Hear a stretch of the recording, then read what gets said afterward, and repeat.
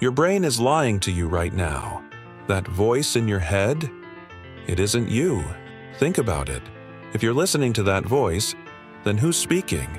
Because there's only one of you in there, right? Neuroscience says that voice isn't you. It's your brain's language center, just a processor.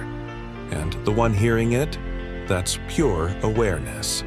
But here's the twist. Millions of people don't even have that voice. No narrator, no inner monologue.